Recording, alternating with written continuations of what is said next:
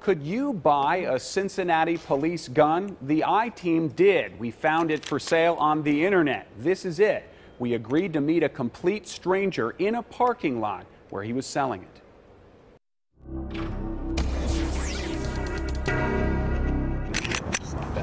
The man on the left doesn't know he's selling a 9mm semi-automatic handgun to an investigative reporter. He never asked for my name or identification. So these guys are students of mine.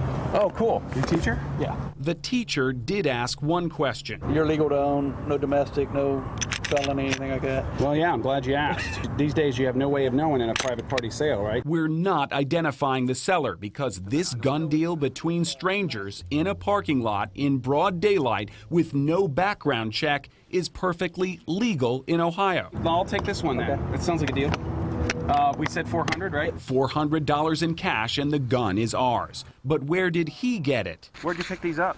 Cincinnati recycled theirs. That's right. The gun used to belong to the Cincinnati Police Department, and we just bought a Smith & Wesson military and police 9mm handgun marked Cincinnati PD from a stranger on the street.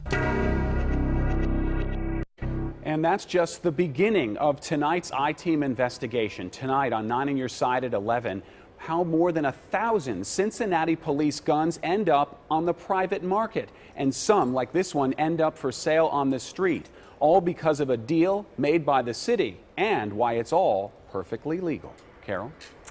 Thanks.